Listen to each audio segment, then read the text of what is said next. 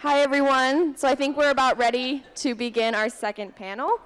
My name is Luma Cabaz, and I'm a senior studying international studies and journalism with a minor in Spanish. First, I'd like to remind everyone that the panelists and the students that have registered for the Global Student 7 sponsored lunch, that it will be held right after this panel is over in the Neil Marshall Black Culture Center right across the street. We are thrilled to give our students an opportunity to talk informally with our guests about their interesting and impactful professional accomplishments. Now it's my pleasure to welcome you to the second session of America's Role in the World.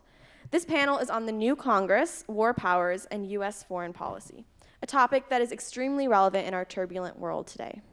We are honored to have IU's very own Provost Lauren Robel moderating this session. As well as being the Provost of IU Bloomington, Ms. Robel is a Van Nolan Professor of Law, as well as the Executive Vice President of Indiana University. Please join me in welcoming Lauren Robel and the panelists.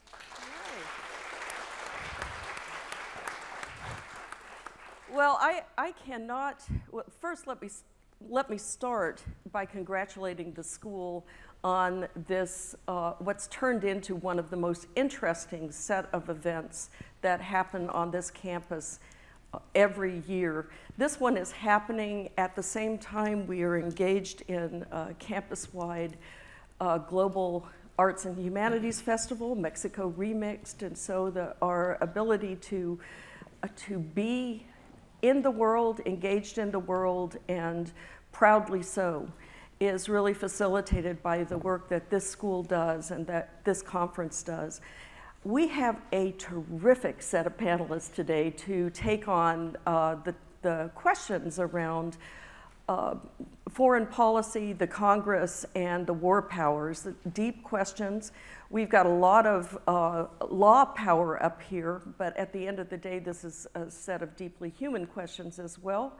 And so while we'll spend a little time talking about the law, we might want to get at some point into the more political and human side of the world. But let me briefly introduce our panelists. I'll start with Harold Koh, my dear friend and a dear friend of Indiana University. Professor Koh is Sterling Professor of International Law at Yale Law School. He returned to Yale Law School in January 2013 after serving for nearly 4 years as the 22nd legal advisor of the U.S. Department of State. Professor Koh is one of the country's leading experts in public and private international law, national security law, human rights. He's the recipient of the Secretary of State's Distinguished Service Award, and he has received 17 honorary degrees and more than 30 awards for his human rights work. He's a prolific author and has co-authored, in fact, with one of our own faculty members, Hannah Buxbaum. Brian McKeon is Senior Director of the Penn Biden Center for Diplomacy and Global Engagement.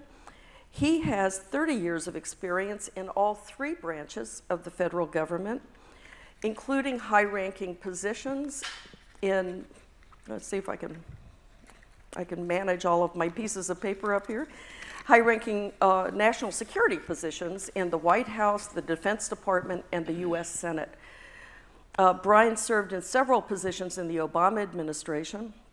At the Defense Department, he served as Principal Deputy and Undersecretary for Policy, and concurrently as Acting Undersecretary for the final 7 months of the President's tenure. In the White House, Brian served as Deputy Assistant to the President, Executive Secretary, and Chief of Staff of the National Security Council, and as Deputy National Security Advisor to Vice President Biden. In the Senate, Brian served for 12 years as Chief Counsel to the Democratic members of the Committee on Foreign Relations. And he, as well, has written on national security issues for various publications and I often see you on television these days. Jennifer Rubin is on fire right now. You probably are reading her columns daily as I am. I open the Post first thing in the morning to see them. She is an opinion writer for the Washington Post. She covers politics and policy, foreign and domestic, and provides insight into the conservative movement, the Republican and Democratic parties, and threats to Western democracies. Jennifer, I also see you on MSNBC every once in a while. Jennifer joined the Post after 3 years with commentary, and prior to her career in journalism, Jennifer Rubin practiced law for 2 decades, an experience that informs and enriches her work. And finally, Jake Sullivan is a non-resident senior fellow in Carnegie's Geoeconomics and Strategy program and a Martin R. Flug visiting lecturer in law at Yale Law School. Sullivan served in the Obama administration as National Security Advisor to Vice President Joe Biden and Director of Policy Planning at the U.S. Department of State, as well as Deputy Chief of Staff to Secretary of State Hillary Clinton. He was the Senior Policy Advisor on Secretary Clinton's 2016 presidential campaign and previously served as Deputy Policy Director on Hillary Clinton's 2008 presidential primary campaign. Well, we have a new Congress. We have divided government again. And the news is full of members of Congress reasserting their branch's position as a co-equal branch of government. In fact, those members of Congress may be understating Congress's power, underestimating it. When Congress's power exists, it's plenary, and it's supported by the necessary and proper clause, so there's a lot of it.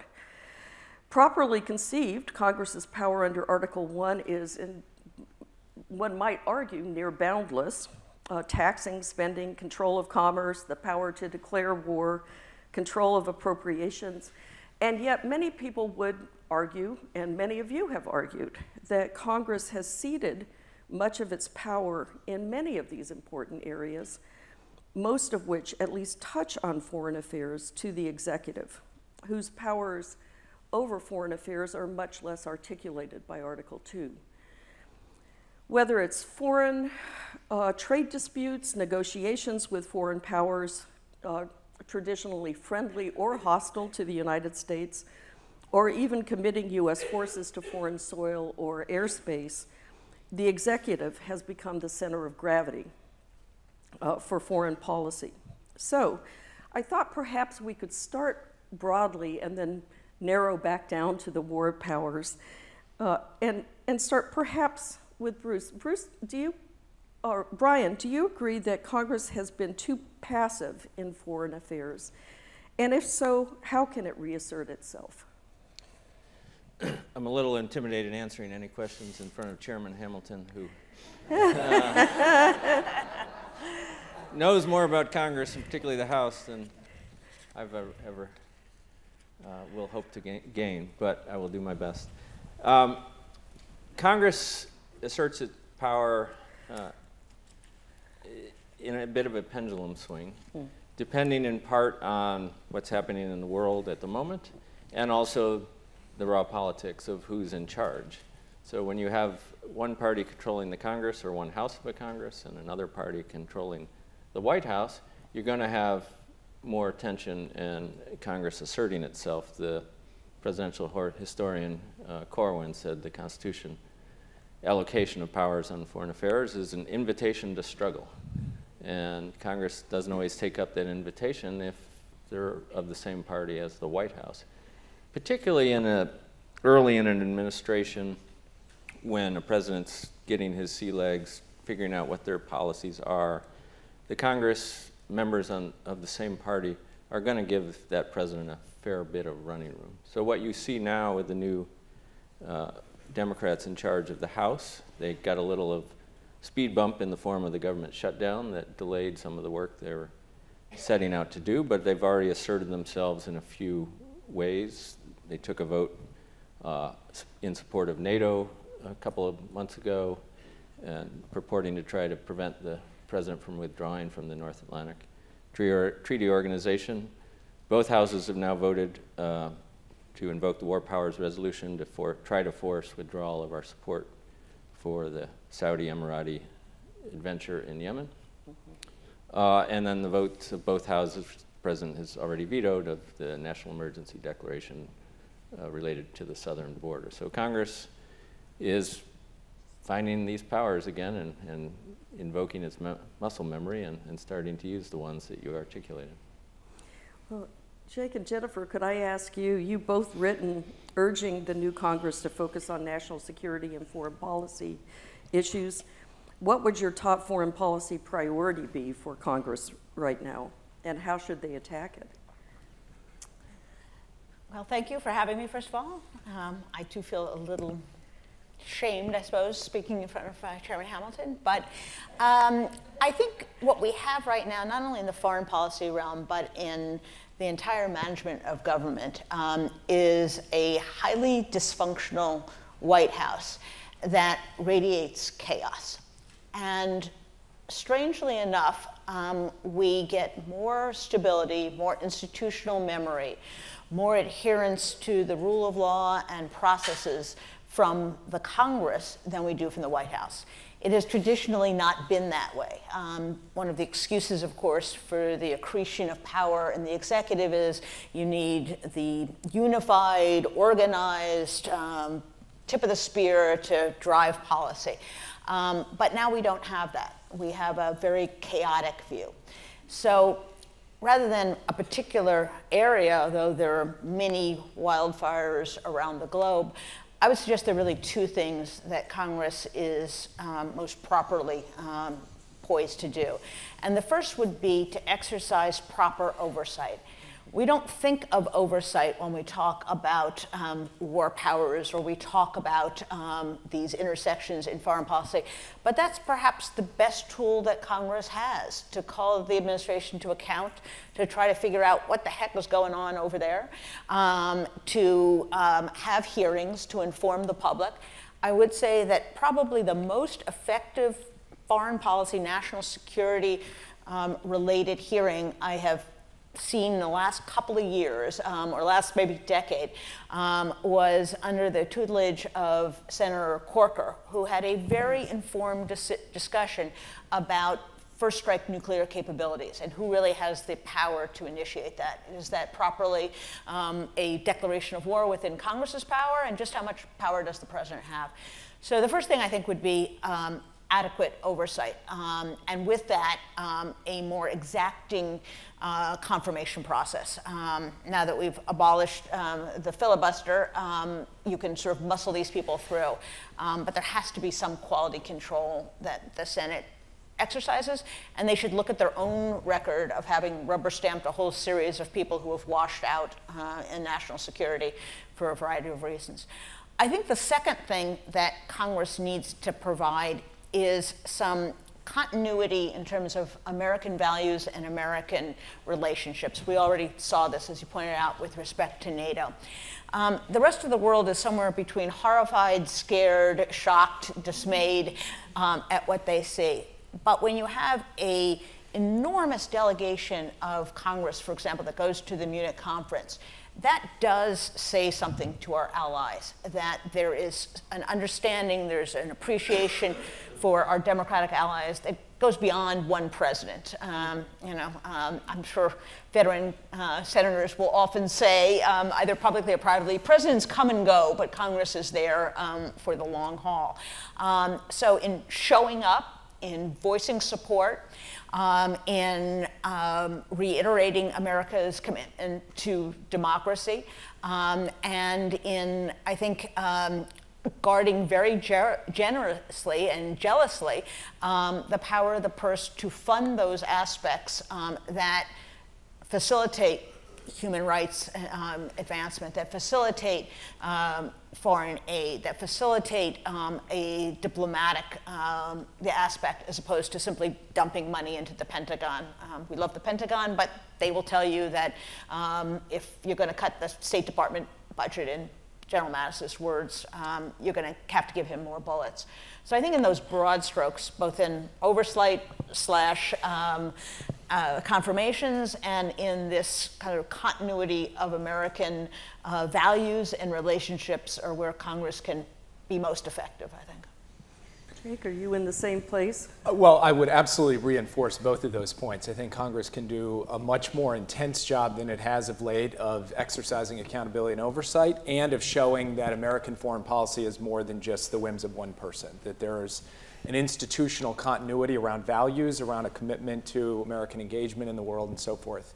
I would just add that the area that I think needs most immediate and urgent attention on a bipartisan basis is to deal with the authorization to use military force in the various conflicts across the arc of instability from North Africa to South Asia. We are operating in multiple countries with multiple configurations of force under a resolution, an authorization that was passed in 2001 to deal with the fact that the Taliban were providing safe harbor to al-Qaeda. And now we're dealing with terrorist groups that didn't exist then, in countries never even remotely in contemplation of the people who passed that authorization. And while I accept, and when I was in the Obama administration, I advocated for the fact that technically the 2001 AUMF does provide a legal basis for these ongoing efforts, I think it's high time for Congress to actually have a real debate. And this is not just a legal debate. Right. This is a debate about where we want to be engaged, with what means, for how long, against whom. These are huge policy questions, and we have not had that debate. And the reason we haven't had that debate is because it's easier for members to just say, let the president deal with that. I don't want to make the hard calls or take the hard votes. I'll just give one anecdote. When President Obama said that he was going to go to the Congress to seek authorization for strikes to respond to the Syria chemical weapons use in 2013, we would get calls. I was working in the White House at the time. Brian was there as well and can attest. We'd get calls from members, both Democrats and Republicans, who said, what are you doing? Why are you coming to the Congress? We'd say, well, so that you exercise your constitutional responsibility. And they'd say, well, we just want you to do it. Just do it. Don't make us have to vote on it.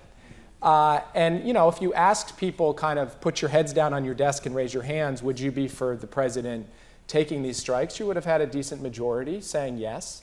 But when it came time to actually putting people's money where their mouth was and having to take the tough vote and be responsible for it, members didn't want to do that. And I think that basic challenge, which comes against the backdrop of the presidency across administrations accreting power in national security and foreign affairs since the time Chairman Hamilton was sitting in his seat, I think it is an unfortunate fact, and presidents have to deal with that. President Obama went also to the Hill and said, I'd like a new authorization for ISIS. And they basically said, we don't really want to do that. So President Obama had a choice: either develop a legal rationale under the 01 AUMF and take action he felt was necessary to defend the United States, or basically say, okay, I guess we can't do anything because Congress can't get its act together. So I think starting immediately, we have to have this debate. It has been 18 years nearly since that authorization was passed. The threat has changed, America's security posture has changed, and it's time for the authorization to change as well.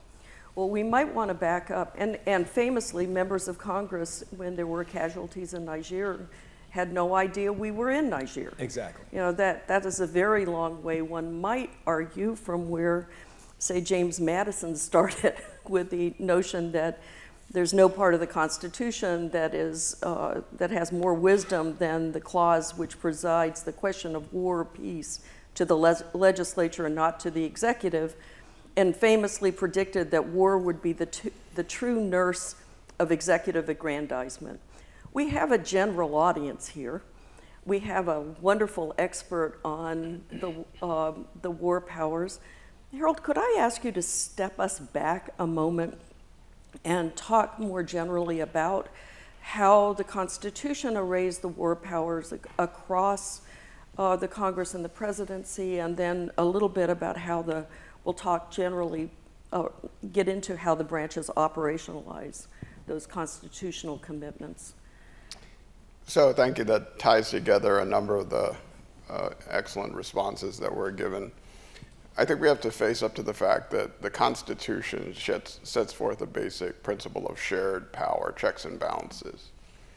But the political incentives of our current system push in favor of executive unilateralism.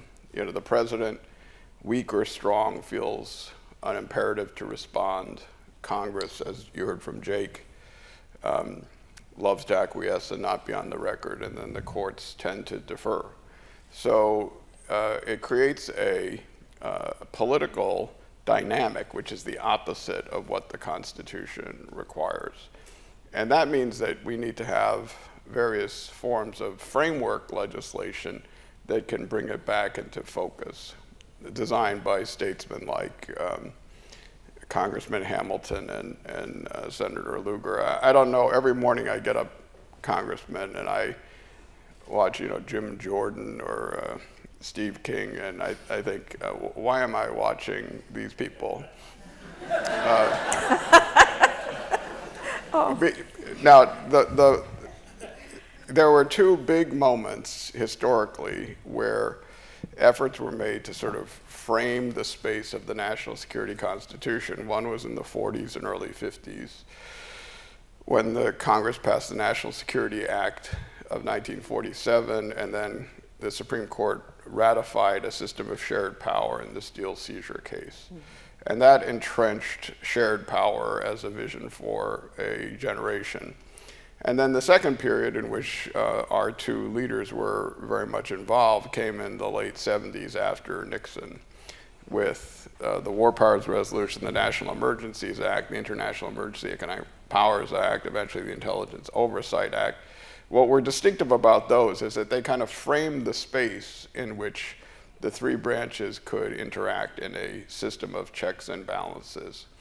And what I think we need to acknowledge is that these moments for this kind of structural reform come only in the wake of disasters. In the case of Nixon, Vietnam, and Watergate. I think we have to acknowledge we're pretty close to the same situation now. And there's another occasion to do so.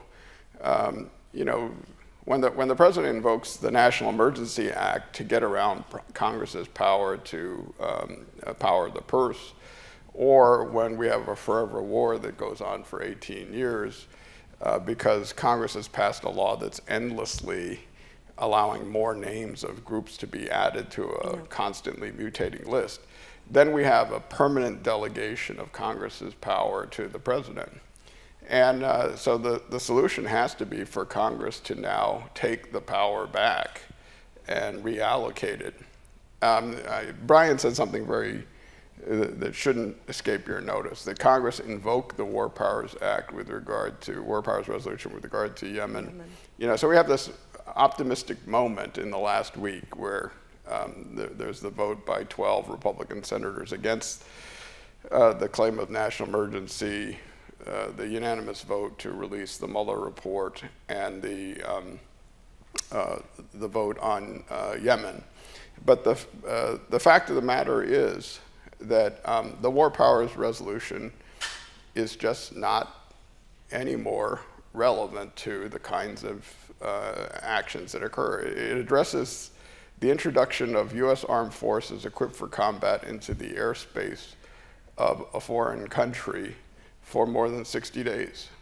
And we have cyber conflicts, use of special operations, private security contractors, and increasing use of artificial intelligence. And drones. Yeah. None of these are regulated by the War Powers Resolution. It's just been overtaken by time. So in addition to ending the wars, which is what Jake has been talking about, for Congress to actually decide who it wants to be fighting with and to which places it wants to be dispatching U.S. military resources, it secondly has to decide on a different structural approach to regulate the commitment of troops in the first place. Finally, my colleague at Yale Law School, the great Charles Black, once said, "It's a crazy War Powers Resolution that never says when you can commit troops in the first place." Yeah. They can be there for 60 days before there's a problem. And that was a defect in 1973, and it's a defect now. Well, and just to be clear for the folks who maybe have not followed this as close as our panelists have, that underlying structure requires that when there are hostilities, when the president commits troops, and there are hostilities. The president has 60 days, is it, to get to Congress and tell Congress that it's that this is happening and get its authorization, and Congress can stretch that out to 90 days. When Congress authorizes the use of force, it does it through these authorization of use of force acts. It's nothing like President Roosevelt standing in front of the Congress and declaring on December 8th, asking the nation to declare war. So, but as Brian mentioned, we just last week had an invocation of the War Powers Resolution with respect to Yemen, which is arguably the worst humanitarian crisis we're facing on the globe right now. And Jennifer, the invocation was because of the disagreement that the Congress was trying to express over the murder of your colleague, Jamal Khashoggi. But just, Lauren, 10 seconds on that. Yeah. The War Powers Resolution was supposed to be self-executing. It was supposed to execute itself. It doesn't do that anymore. It has to be invoked, and to be invoked by Congress on a political basis, they have to do it in a sustained way, which they can't do. So it's broken. It's broken. But was that an important invocation? Certainly this was a event which I think did what few foreign policy events do, and that is which engages the American people. And fundamentally, in a democracy, we have to go back to the voters and the people. And I think what Congress got, because they are creatures of the ballot box and they are exquisitely sensitive to public opinion when their seats are at risk, is that there was genuine moral outrage. Now, you can argue that there should have been outrage over many more incidents involving many more people. But to invoke Stalin for a moment, a million people is a statistic, one person is a tragedy. And so in a very meaningful way, this event, I think, brought together several strands which highlight the difficulties we're having with this particular executive. We had a refusal to inform Congress and an attempt to misinform Congress. When you prevent the director of CIA from going up to the Hill to brief people for fear that she might tell the truth, we're in treacherous waters. When the Secretary of State dances on a pinhead trying to avoid saying that there's no smoking gun, no real evidence of this gruesome murder, we're in uncharted territories. It brought us back to this bizarre situation in which we have a president who has financial interests in countries in which we have exceptionally delicate foreign policy, national security issues. We haven't even talked about emoluments today, but I'll spare you that one. But real questions. Come back for another panel. Exactly. We can do another one on that one. But real questions about, for the first time, I think, in our history, at least in my lifetime, whether the president's motives are pecuniary and personal, or whether they are, however misguided or not, on behalf of the country. I think it also brought in focus the fact that whatever we thought of the JCPOA, I was on a different side from some of them, what we now have is a completely chaotic approach to the Middle East as a whole. We have not replaced the JCPOA with any kind of coherent Iran policy, and therefore some of our policymakers have got it in their heads that we must now depend on Saudi Arabia or we will have no Iran policy, which is really the tail wagging the dog. So I think this brought together a whole nexus of very troubling issues. And it took something of this magnitude, I think, to sort of jar and prompt Congress to act. And while you can make the argument that the murder of Jamal Khashoggi wasn't exactly related to Yemen, it was the closest thing at hand. Right. And that was the most, they did pass a resolution that was, sort of condemnation of not holding the Crown Prince responsible. But this was the closest thing at hand. But I think Harold is right that this can't be episodic. This can't depend on a tragedy here or a catastrophe there. There has to be some kind of sustained, continuing way to address this. And I would say, going back to my point about oversight, we haven't had a public hearing on the murder of Jamal Khashoggi. And that, I think, has to take place. There is a function to be had by calling administration officials up, asking them to account for their behavior, bringing in experts, bringing in the members of the State Department who have deep knowledge in these areas, and airing those issues. And I think until you lay that predicate, it's very hard, or it's harder, for Congress to then jump into the fray on a sustained basis. They have to lay that factual and legal predicate, I think. Yeah. Well, I dismissed your emoluments remark maybe a little too quickly. I know the Foreign Emoluments Clause is an important constitutional limitation on corruption that is designed to require a conversation between the president and the Congress around gifts and other kinds of emoluments that might be thought to influence foreign policy. And Congress has not, as far as I know, perhaps you know better, requested any kind of oversight in this area. Or Lauren, it's about more than that. Why on earth would the Saudi government go to our embassy in Saudi Arabia and ask for a meeting that goes back to the Secretary of State? Yes. If they can instead send someone to sit in the Trump hotel and have a drink with a member of the president's family. The former is a open process. It's subject to cables.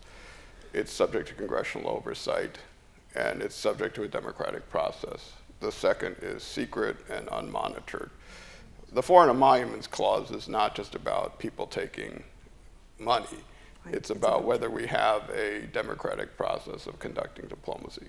We're a long way from a world in which President Obama asked for a legal opinion on whether he could accept the Nobel Prize. Yeah. Before we get too far away, though, from the underlying structure of war powers and AUMFs, I would like, some of you have had deep experience with AUMFs and the process of trying to work between the executive and the Congress around that. Harold, you had the responsibility of having to think that through during Libya. And maybe could you talk a little bit to our audience about what kinds of considerations went into the decision, I believe, not to invoke the war powers resolution during the activity in Libya? Well, I'd like to come back to the AUMF. I think an authorization for the use of military force has to have 4 characteristics. One is it has to end. It has to be sunsetted. It can't be perpetual. And Jake pointed out that it's, we're in the longest war in American history. And that's because the original AUMF never had an end date. Second, it has to say who the enemy is, so that we may be fighting originally the people who attacked us on 9/11, but now we're fighting a different group of people in a different place. Third, it has to repeal old AUMFs when they no longer apply. So we had an AUMF for Iraq. Right. And that was all directed against Saddam, who's been gone for 15 years. And finally, it has to require transparency. So the real problem now, again, is for these AUMFs, these original authorizations for use of military force, not to endlessly mutate. Because if they do, and you can keep adding enemies, the war goes on forever. And Congress never has to decide whether people ought to go off and get killed about these kinds of things. Now, with regard to the War Powers Resolution, this goes back to my original point. The War Powers Resolution was an important moment when it happened, and it's actually worked for the kind of problem it was created for, which is very large-scale creeping wars like Vietnam. But it wasn't designed for their current situation. The term hostilities wasn't defined. In Libya, I've had this debate with many different people, but the amount of ordnance that was actually being used was less than 1% of what was being used in Kosovo. And so there has to be some level at which it's triggered. And at the end of the day, when the terms of the statute are not self-executing or self-defining, and somebody has to invoke it, then that requires a sustained exercise of political will, and Congress can't generate it. In the case of Libya itself, Secretary Kerry, Nancy Pelosi, John Boehner, they all said the War Powers Resolution didn't apply, basically because they knew they couldn't put together a vote on it. Yeah. So does that indicate, what does that tell us about the AUMF process? I think I've heard several of you say that you think it's broken. We're operating under an AUMF that is ancient. We're probably on the verge of sending people to war who weren't born at the point the AUMF was passed after 9/11. I know both Senator Kaine and Senator Corker have been working on, trying to update the AUMF, but there's the process of those AUMFs is what we've got right now. Can it be made better? Brian or Jake, do you see anything to be done here other than Congress reasserting some very basic war powers declaration? I want to defend Congress just a little bit, having worked there for 20 years. Thank you. But I also have the experience from the executive branch that gave me a different perspective. I had a law professor, I'm sure you both know him before he passed, John Hart Ely, who wrote a book on the War Powers Resolution, and he had a law review article before that entitled "Suppose Congress Wanted a War Powers Resolution That Worked." Yeah.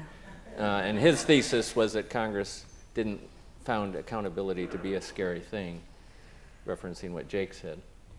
And when I was taking a class from him, I was still working in the Senate, and I took some offense at this concept because I had a boss, Senator Biden, who cared about the war power.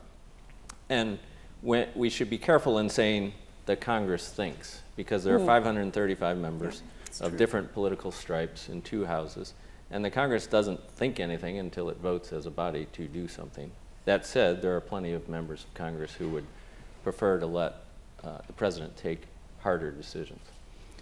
We've had 3 of these authorizations for the use of military force in the last 30 years. The Gulf War in 1991, the 2001 done right after the 9/11 attacks, and then the Iraq War vote in 2002 for the war that began 16 years ago this week. All of those were a focused moment. Either the country had been attacked, or the president stood up and said, we must do this in Iraq as a matter of national security. So the president had the initiative in some respect on the 2 Iraq ones, that he said we should do this. Both Presidents Bush initially seemed reluctant to actually go to the Congress, and their legal advisors have been telling them, you don't need to do that, you have the authority under Article 2. They were persuaded otherwise to go to Congress. So you had a focus moment where the Congress was at least taking a vote and taking accountability. Having been a staff person and involved to varying degrees on all 3 of those, I would say a lot of the focus was on the core of what was the objective, and probably less thought was given to a deadline, obviously, since none of them have one. And every president, if anybody ever surfaced it, would have argued, don't put a deadline on this, we don't know how long this is going to go. And that usually persuades members in that context. In the course of the Iraq 2002 resolution, the White House sent up a very broad, open-ended draft, and Senator Biden and Senator Lugar began work on an alternative that was narrower in scope and tried to force them to go to the UN first to get the inspectors in, and even perhaps get a UN authorization in the same way that had occurred in 1991. But it was a month before the election. There were lots of political pressures, the midterm elections, and the House Democratic leader made a deal with the White House on the White House version. So that sort of ended the Biden-Lugar, what wind they had in their sails, and we had some members too in the Senate who were on the more liberal side of the spectrum who were not going to vote for any war authorization, regardless of whether it was a more narrow one or the broader one. So what's lacking now is there are members who do care, like Senator Kaine, Senator Corker's gone, to try to fix this problem with the 2001 AUMF. But there's just not enough political pressure and interest to do it. Because members of Congress are busy, they sit on multiple committees, they have to raise a lot of money to get reelected, they go home every weekend to do events in their districts. And even though it's a fundamental question, as Jake laid out, about our democracy, and they haven't all made it a priority. Just picking up where Brian left off, a big part of the reason they haven't made it a priority is because as long as they don't act, we still have the 2001 AUMF. And so the president can still go do whatever it is the president is going to do against terrorists. So fundamentally, that pressure never truly builds. It's an abstract problem. It's not a practical problem of the president doesn't have the tools to fight terrorists. He does. He's taken this very broad, capacious view of what he's allowed to do under the 01 AUMF, so he'll keep doing it. It's this more kind of nebulous idea that somehow we're not having the national debate we need to have about what this military action should look like in the future. So from my perspective, the only way that you're going to get a new AUMF to deal with the problem of terrorism across the Middle East, North Africa, and South Asia is if the president basically says, I'm going to have to take a different approach if Congress isn't making this decision. Now, if you're the president, what's your incentive to do that? It's not that great. Because A, it then starts passing a lot of decision-making authority and discretion back to Congress that maybe you and certainly your national security team would like to keep. And B, it creates very hard issues for you around things that Harold and Brian have both mentioned, like time limits, or limitations on which means can be employed, like ground troops, or limitations on which countries can be theaters, or limitations on which groups can be targets. If you're the president, your natural instinct is to want maximum flexibility on all of those issues. If you're the Congress, your institutional instinct should be to put some parameters and definitions around them. So it would take a president who actually was willing to affirmatively cede back to Congress some of the power that is currently residing at his or her desk. And I think the only way that that happens is if this becomes a central campaign theme for somebody who might become president if Donald Trump is not reelected. And actually, when you look at the Democratic candidates running for president this year, nearly all of them talk about this issue. Now, the question is, they can talk about it all they want on the campaign trail. When they are sitting behind the Resolute desk, do they start thinking about it very differently?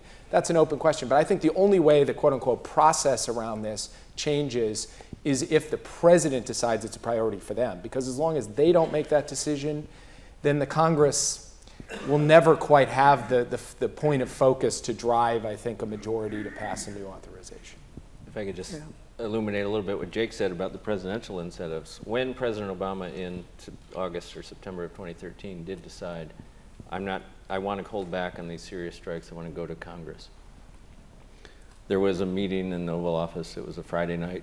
Most senior people, including the vice president, had gone home. I don't know if you were there. I was in the meeting. It's been written about in Ben Rhodes' book, so I'll try not to betray secrets that he hasn't. Because he probably cleared it with the president before he wrote it in his book. There were a lot of people around that room telling him, don't do this. You are ceding some of your power.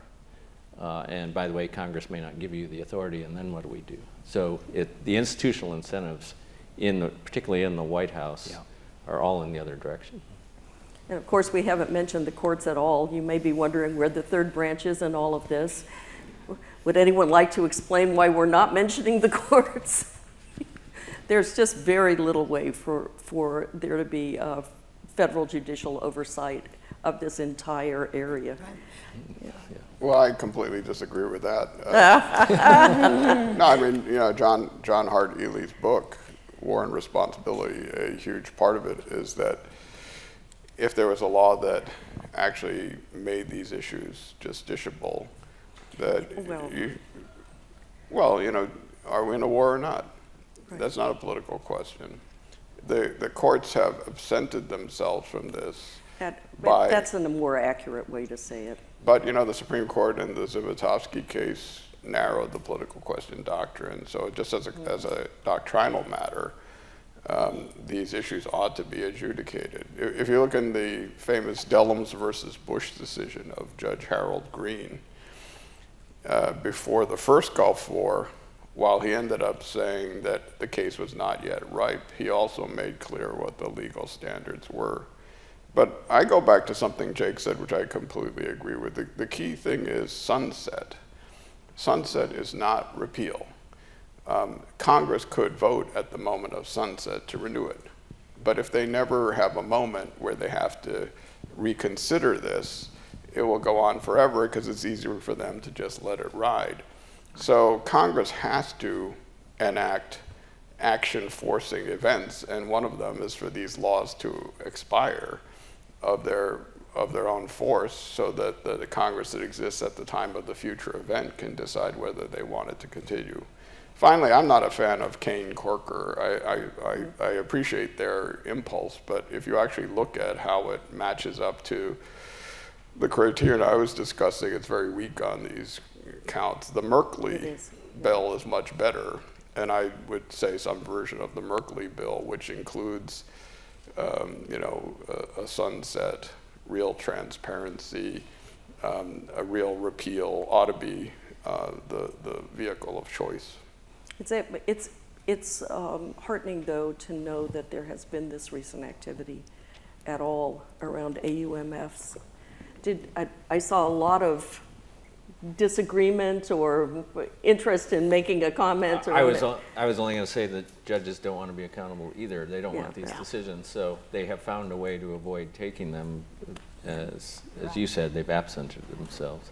But as Harold said, they could find cases to be justiciable. They've just chosen not to. Right. There was a brief moment when the Supreme Court, in the context of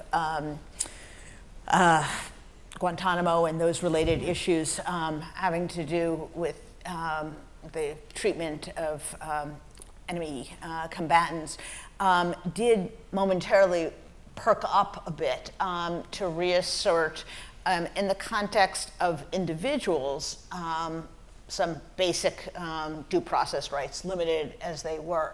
But what we have seen steadily, and we've seen it in the immigration context now, I would expect we would see it if the national emergencies issue gets litigated, is that they have taken deference to the executive in certain realms to really an illogical extent. And they have taken the position that once you get into a certain arena, even explicit fundamental constitutional rights, even explicit limits on, for example, the power of the purse, somehow evaporate as soon as the administration waves the wand of national security. Frankly, I think this president and perhaps others have picked Supreme Court justices for precisely that reason. And that, again, is a failing in the oversight process, because I think that's the last backstop for that is the Senate confirmation process, which, as we all know, is badly, badly broken right now. But until that is exercised in a way that justices feel compelled, at least when they're getting on the bench, to assert the power of the judiciary, I think it's going to continue in a very, very alarming direction. And it only provides incentive then to go further and further and further. Just one point I wanted to make in the context of this conversation is that, you know, I've certainly fairly aggressively made the case that Congress looks to avoid accountability when it comes, and I think the courts too, when it comes to issues around war powers, particularly when it comes to terrorism, because of the risk calculus of somehow getting that wrong politically. But there are areas where Congress has no problem asserting power, even over the objection of the executive branch when it comes to national security, and sanctions is one of those areas. So you've seen A bipartisan sanctions bill on Russia passed last year over the objection of the executive, in fact, tying the hands of the executive in unprecedented ways. In the Obama administration, the Congress was constantly pushing the administration out of its comfort zone on Iran sanctions issues. And so it raises an interesting question. Why in this one area is there so much activity, energy, intellectual creativity, and in this other area, such passivity? And I think part of the reason is because Congress views sanctions as kind of all upside from their, for them. It's real low-cost tools that can have a positive impact and the like, but it creates its own headaches for an executive branch. Mm-hmm. So there are areas, and sanctions are not child's play. I mean, these are uses of American power and coercion in the world that have meaningful impacts on our foreign policy.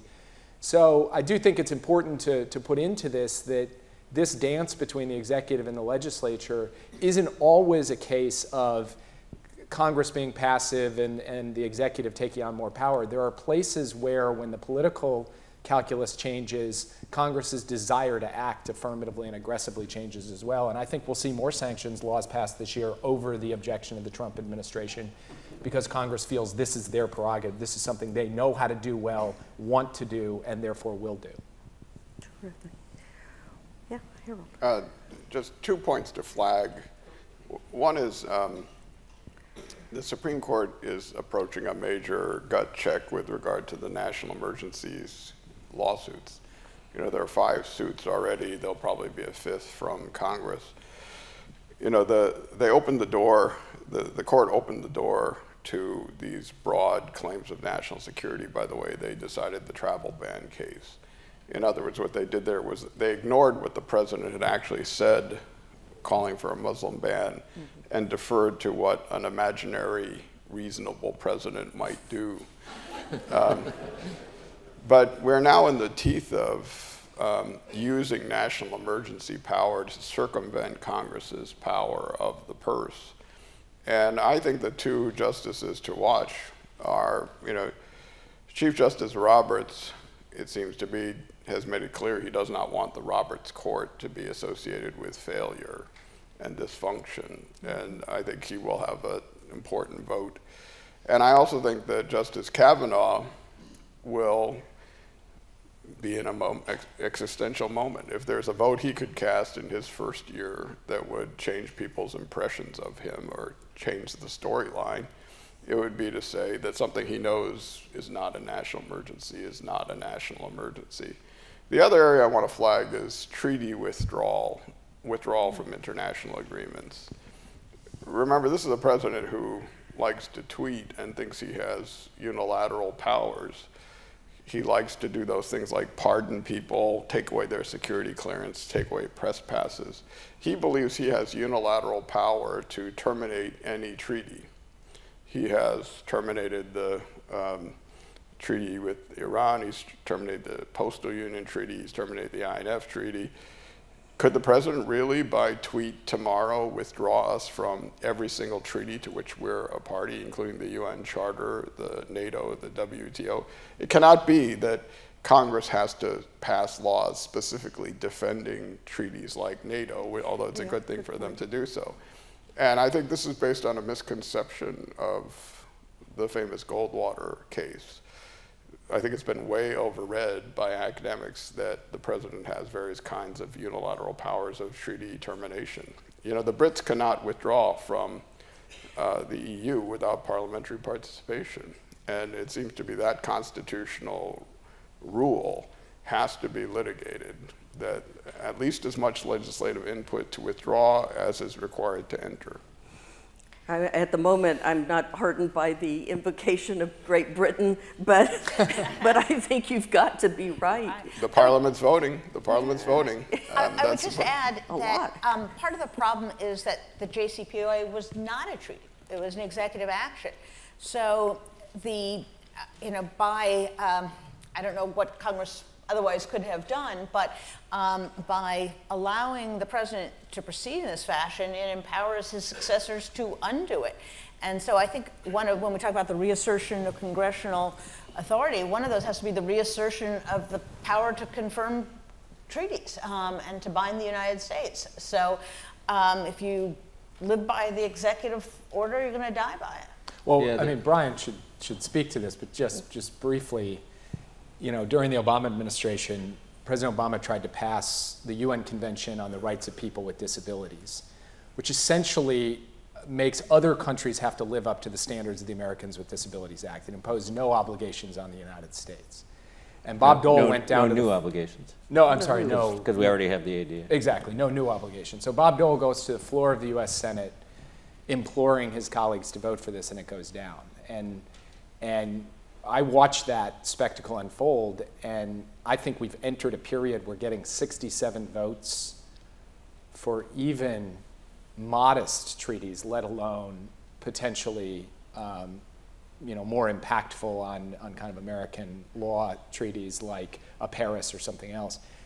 It's hard I think we've entered a considerable period here where that is highly unlikely to happen, and we're going to have to grapple with that. I don't know what the right answer is, but I think it's unlikely you're going to be able to count to 67 for major treaties in the near term on things like this. Even for minor treaties, I think there's been a real shift in the last 15 or 20 years on just the treaty practice of the Senate. I will say I've seen this argument that Jennifer made that the JCPOA was not enduring because it wasn't a treaty, and I'm not yet persuaded by this. That Bush pulled us out of the ABM treaty, which went through the Senate. Trump has given a notice of withdrawal of the INF treaty, which went through the Senate. So I'm not sure the case on that is actually clear cut. But in terms of the Senate practice in the last 20 or 30 years, there's been a huge decline in advice and consent treaties going through the Senate. And part of this, I'm going to get a little bit partisan here, is some of the Republican senators who have been in the Senate for the last couple of decades have had very strong view against treaties per se as an erosion of American sovereignty, and they just shouldn't be done. Now, yes, every treaty is an erosion of sovereignty because we are giving up something in this, as part of a bargain to get something else that people believe is in our national interest or national security interest. When I worked for Senator Biden as the chief counsel from '97 to '09, he was not the chairman for most of those years because the Republicans ran the Senate for 9 of the 12. The two chairmen were Senator Lugar and before him Senator Helms. Now, nobody ever confused Jesse Helms with being an internationalist. And he used to invoke, I think it's a Mark Twain line, that we've never lost a war and never won a treaty. But the truth is, a lot of treaties went through when he was chairman. Now, these were not major treaties that you read about very often, big treaties like agreements like the Iran deal, but a lot of treaties that are important to American interest, particularly in the law enforcement in space. DOJ was going through a process of updating many of our extradition treaties on a bilateral basis, and what are called mutual legal assistance treaties. Because of the globalization of the world, the Department of Justice and prosecutors often need to find evidence and interview people who are abroad, and these treaties provide the framework to do that. And we had one period in the late 90s where we had 50 or 60 treaties went through the Senate in a year under Chairman Helms. That's not happening now. Wow. The one respect I slightly disagree with Brian, I don't think treaties erode sovereignty. They are a way that you assert American sovereignty through multilateral regimes. And if we resign from these agreements, like the Paris Agreement, we are lame ducks. We have no influence in these. I find it very ironic that, for example, the Law of the Sea Treaty, which has been supported by every Secretary of State, every Secretary of Defense, every chair of the Joint Chiefs for the last 30 years of both parties, is being blocked on the grounds of erosion of sovereignty. And then the net result is we surrender the South China Sea to the Chinese and the Arctic to the Russians, and people aren't worried about that as an attack on our sovereignty.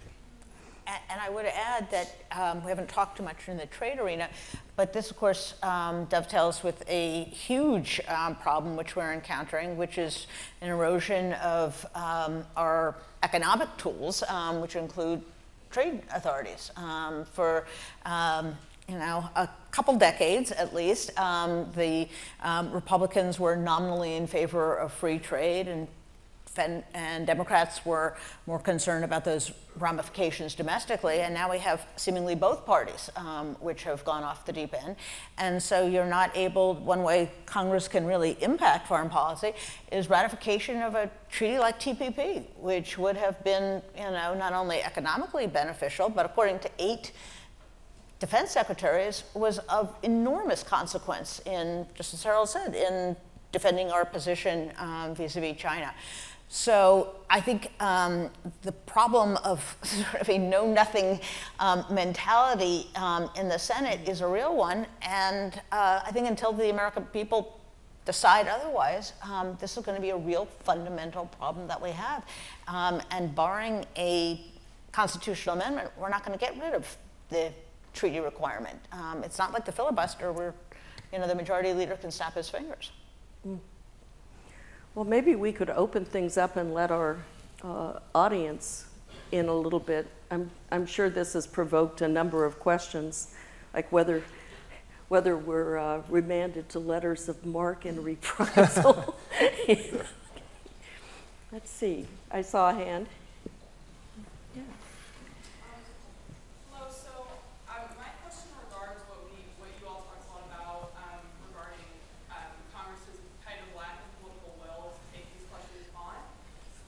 And so, do you think any of that has to do with kind of pressing domestic policies that have a lot more momentum, and so they're like, in a way, saving political capital for that, or just there's no political will for other reasons? And what do you think is behind that? Brian, do you want to? Sure. I mean, in a broad sense, for some members of Congress, being active on foreign policy, the payoff can be low, and the risk might not be high either. But if the payoff is low and they have other pressing concerns in their district or state or in their reelection campaign, then that's where they're going to go. Members of the House are running constantly for reelection. Members of the Senate have the luxury of 6-year terms, but they have to raise money for intensively at least for 3 of those 6 years. And so they're distracted by a lot of other things, and they have to do triage on their time and priorities. And even members of the national security committees in the 2 chambers, they don't spend all day doing foreign affairs or their armed services committee work. They're on other committees, they're doing other things. So they do have the luxury of thinking about foreign policy 20 to 30% of their day instead of 100% that the Secretary of State does. But they're distracted is part of it. And they have to make choices about when they will push hard and take political risk. And I mean, Mr. Hamilton and Senator Lugar probably can answer these questions better this afternoon about how politicians think about these things. I would just add one point, which is vote for war. So there was a moment in the Syria case, the effort to get a Syria authorization, when Secretary Kerry said something like, this action is going to be unbelievably small. I think that was his phrase. He talked about pinprick. He was like, why is Secretary Kerry saying it that way? And the reason was he was trying to get through to members that this was not a vote like Iraq in '02. This was not a vote for a major commitment of US forces. It was for some airstrikes. But the asymmetric risk, if you're a rank and file member who isn't the chairman of the House Foreign Affairs Committee or the Senate Foreign Relations Committee is, you vote for something and it goes belly up and American men and women die, like that comes back on you. So why do you want to vote for that? I think that does have a lot to do with these decisions for people who think, I don't get any of the upside of the vote. The president gets all the credit for that if it goes well. But I'll get the downside because I saw that happen to many people after the votes for the war in Iraq in 2002. I think may not be the dominant motivation. That's a slightly cynical take, but I think that is a present factor, psychological factor for many members. Terrific. Yeah, right here. Yeah, we have a very hot current, as you might Dan Wiseman, informed citizen, that President Trump has decided to enact tariffs on the foreign auto industry, citing a Department of Commerce national security study, and he's refused to give that to Congress. I have no idea why, but this has really actually provoked a lot of bipartisan outrage as not only the tariffs, but his refusal to hand over the national security data. In my own mind, I can't imagine why not being able to buy a Honda or a Peugeot or something is a national security interest.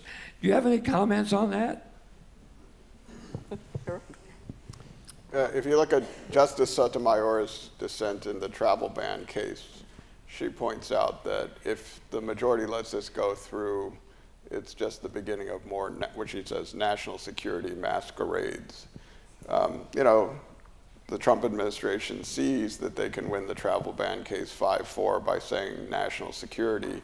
And then the next thing you know, it's national security to separate parents from their children. It's national security to impose trade sanctions. It's national security to force energy grids to buy from coal companies. It's national security to build the wall that Congress has refused to appropriate. And there has to be a way to get behind this by Congress defining what it considers the actual scope of national security to be. Congress has a definitional power in this, which again it should exercise. The young woman who asked the question there, a very good one. I think a critical part of this is Congress's willingness to take this up and actually push the rock all the way up. When Senator Lugar helped to lead the movement for the South African sanctions override, that was a huge moment because it sent the message that the president can't simply ignore the majority will of Congress and the people and then just veto it and just get away with it. And at a certain point, the president will push the outer limits of credibility on these kinds of national security arguments. And as you're pointing out, and there will be a breaking point as long as Congress is willing to stand up and assert its own powers. And this is an area where the Constitution specifically designates the power of tariffs to Congress. And Congress has willingly given this up. And when Senator Corker tried to bestir his fellow members to allow a vote to try to claw back this power, because the national security exception doesn't exist in the atmosphere, it was given to the president, he couldn't get a vote on the floor of the United States Senate. So that may have been a function of this hyper-tribalistic partisan position that we're in. But it also bespeaks that just like presidents, once they've accumulated power, aren't going to give it back, it seems that once Congress has given up power, they don't want it back. And that's because I think, frankly, there's always one side in Congress whose president is in the White House, and it's seen as an attack on their president. And rather than look at things from an institutional perspective and from a balance of power, they look upon this as part of their party allegiance. And so even decisions that Congress had totally within its authority under the Constitution now are subject to this excessive deference to the president and these sort of open-ended declarations of national security. Perhaps an argument for the courts to be back involved, Ben? Well, I think this is an important role for a school like this one. When the president says something like, I don't know if he said trade wars are good and easy to win. Easy to win, that's right. You do want the students to read about the Smoot-Hawley Tariff Act and the way in which Congress personally revised the tariff schedules 56 times, raised the tariff levels, and spawned the Great Depression. Maybe the president doesn't care about that history, but the American people should. And it's harder to fact check something like that with something that actually looks like a PhD dissertation, but it's certainly something that a school like the Hamilton Lugar School, I'm sure, can teach its students over the course. There is a received wisdom from sustained historical examination of these questions that shouldn't be ignored. I see lots of students, and I'd like to go to a few of them. Thank you for coming. I'm Henry. I'm a political science student. I just had a question. If you guys could talk about the jurisprudence behind the majority's deference to national security issues on the court. I feel like it's understandable, but from a legal perspective, I'm wondering what the motivation is behind sort of giving up the court's authority. Because at least I'm not a lawyer, but the court's not really accountable to elections like senators are. So their decisions aren't necessarily as, they're not subjected to that public scrutiny. So I'm just wondering if you could talk about why the majority votes the way it does and sort of what their legal basis is for that. Would you like to take that? Well, you know, most of the justices were lawyers for the president. You know, they work for the Solicitor General or whatever. They're used to making arguments defending presidential prerogative, particularly in foreign affairs. But, you know, you look on the current court, you know, Roberts, Alito, Kagan, Kavanaugh. So, but the other side of it is that the court's jurisprudence in the Steele seizure case says the president's powers are not fixed, they fluctuate depending on whether they coincide with Congress's expression of view. So Congress actually has to make its view clear. If Congress dilly-dallies or expresses a gray, ambiguous view, then the president can say, I have this zone in which to operate. I mean, there's a remarkable moment in the travel ban case where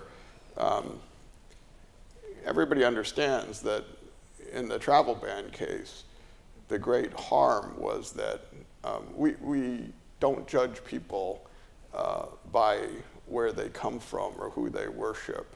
We judge them individually by the content of their character. And that's why it was like Korematsu, the Japanese internment camp, where they just assumed that a group of people were dangerous because of their ethnicity. And Chief Justice Roberts goes out of his way in the travel ban case to say, Korematsu is a terrible decision, but it has nothing to do with this case.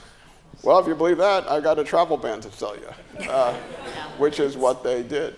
But as our friend here up front has just pointed out, when you see the national security masquerades that then follow, then there might be a point at which they also say, the court also says, enough is enough. And it might be the moment when John Roberts decides, if I keep going down this way, my court is going to be a laughing stock. That was one of the great non sequiturs in Supreme Court history, but I think Harold puts his finger on the pulse here. For the first time, you had the Supreme Court Chief Justice speak out and say there are no Republican justices and no Democratic justices. That's a nice sentiment. It would be nice if they actually acted in ways that simply don't seem to be partisan in nature. But I think when the integrity of the Supreme Court as an institution, which Chief Justice Roberts has spoken publicly about, is very near and dear to him, there will be a time when they're going to have to decide these issues or risk essentially political and constitutional irrelevance. And I think for the times in which the court has gone so far off the balance beam, you've then had a political reaction which is very alarming. And now you have Democrats, for understandable reasons, I get it, talking about court packing. So you have irrational, excessive partisanship, which speaks irrational or maybe rational partisanship in retaliation, and we're in a downward cycle. So perhaps it is time for the Chief Justice to switch sides, as they say, and start upholding the relevance of his own court. Let's see, how about right over there?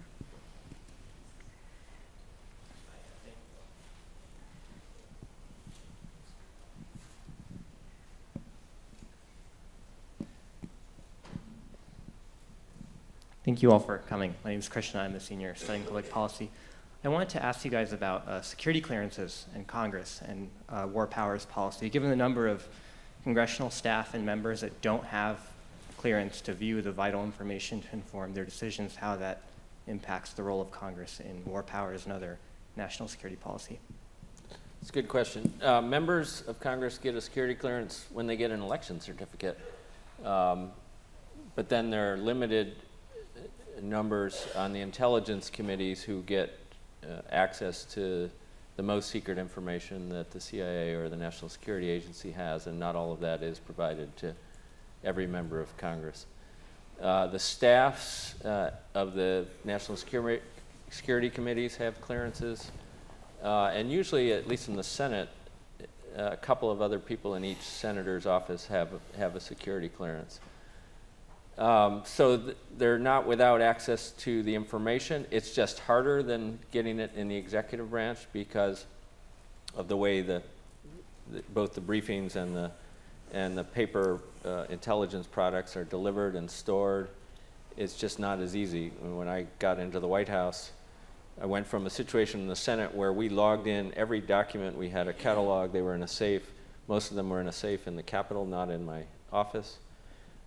In the White House, when you're in a national security job or in the Pentagon, your entire office is a classified room that can store all of these things. So I had dozens of products sitting on my desk and readily accessible to me without having to jump through a lot of hoops to get to them. So there's an imbalance, but Congress does have an ability to get classified information. Sometimes they just have to push to get some of it because not everyone has access to it. And in some ways, members of who are not on the Intelligence Committee are second-class citizens in how they are treated. But I think if you're worried about two particular things, one is the use of the security clearance power to punish people who are perceived as speaking out against the president, like John Brennan. You know, the idea that this is a form of punishment, that you use unilateral authority to pardon your friends like Joe Arpaio and then to punish your enemies. The more pernicious and even more dangerous thing that I was worried about, though, is that in the Justice Department, there are a lot of lawyers with security clearances who are working essentially closely with Mueller's investigation. You know, these indictments brought very broad claims about the activities of various Russian groups. And, you know, Mueller's own team is so small, they have to rely on institutional support from the Justice Department to do the diplomatic discussions with foreign governments to get this information.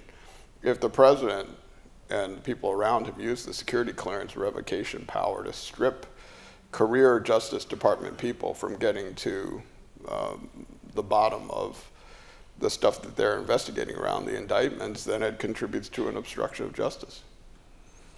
Well, on that note, I'm afraid we're out of time. This has been a fabulous panel. Please join me in thanking our panelists. You all were wonderful. Thank you. Thank you.